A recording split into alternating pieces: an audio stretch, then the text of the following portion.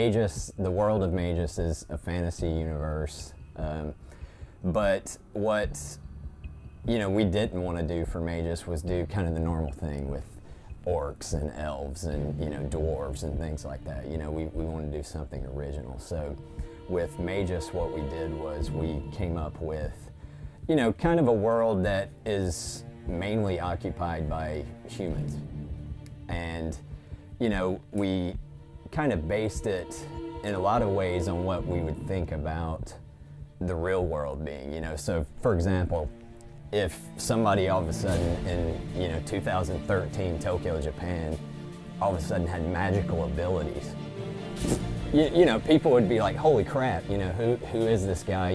You'd kind of think, okay, are these guys do they have godlike powers? Are they gods? Are they angels? What are they?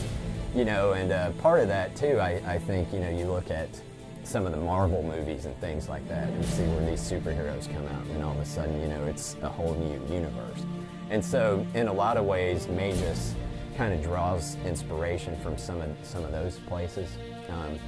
And so within the world of Magus, basically only the gods have the ability to use magic.